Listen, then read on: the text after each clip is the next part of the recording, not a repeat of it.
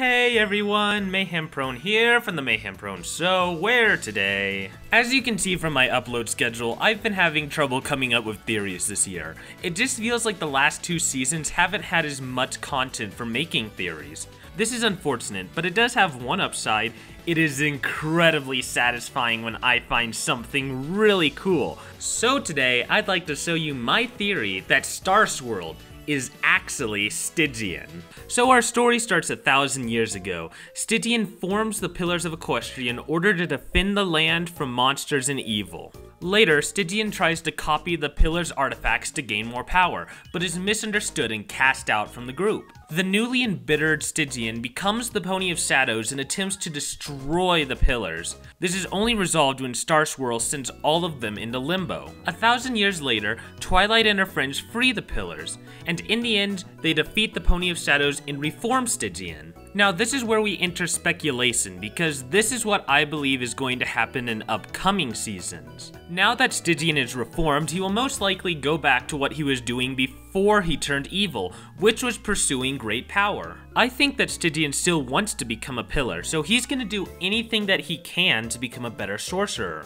Over years of practice, he will get a lot stronger, even coming close to the power of Starswirl. And eventually, Stygian will invent his own version of the time spell. Upon testing this spell, Stygian will accidentally throw himself way into the past, probably a couple years before the Pillars were even formed. In the past, this older and wiser Stygian will have a realization. Wait, what? I was Starswirl the whole time? What? So basically, the Starswirl that we know and love is actually just an older version of Stygian who had gone back in time. Now this may sound a little far-fetched, but it actually works really well. My biggest problem with Starswirl over the years is that he made no sense. He lived 1,000 years ago, and yet his spells were extremely cutting edge even in the present. That's the equivalent of saying that Leonardo da Vinci knows more about flying than a modern aerospace engineer. It simply isn't true.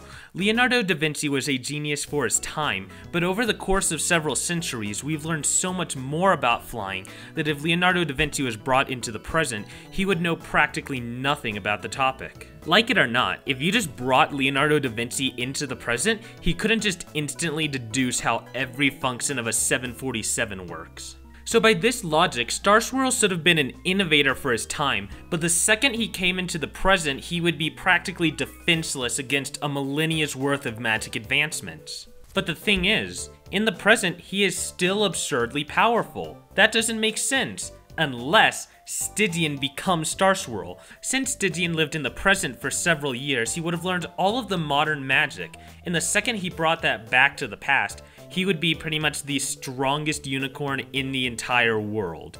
That would be the equivalent of Leonardo da Vinci coming home in a 747. But this theory also explains Starswirl's personality. Starswirl comes off as ignorant due to the fact that he banishes Stygian without giving him a chance to explain himself, and he is so determined to destroy the Pony of Shadows that he won't even consider conversation. This makes so much sense if you consider that Stygian is Starswirl. Stygian knows that his younger self has to become the Pony of Shadows, and he has to be saved by Starlight and Twilight, or else the entire timeline will be altered. If Stygian never becomes the Pony of Shadows, the elements of harmony will never be created, which means Equestria will be completely destroyed by Discord, then Nightmare Moon, then Discord again, and Chrysalis, and Sombra, and Tyrek. There's a lot of villains in this world. So basically, if the timeline changes, everyone's doomed. So Starswirl is extremely serious to push the characters in the right direction to prevent the world's destruction.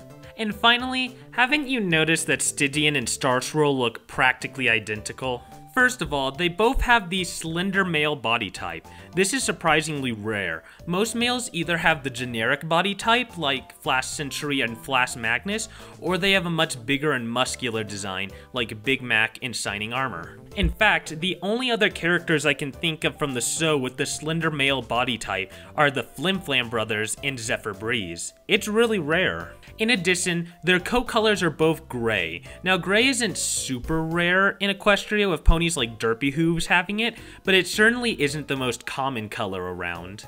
Now they have different mane colors, but it makes sense that Stygian's mane will turn white over the years because that's just a byproduct of aging, so their manes are compatible. Oh, but what about eye color? Well, Stygian has blue eyes, and Starswirl has always been shown to have yellow eyes.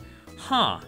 But wait, in this episode, they specifically changed his design so that he has blue eyes!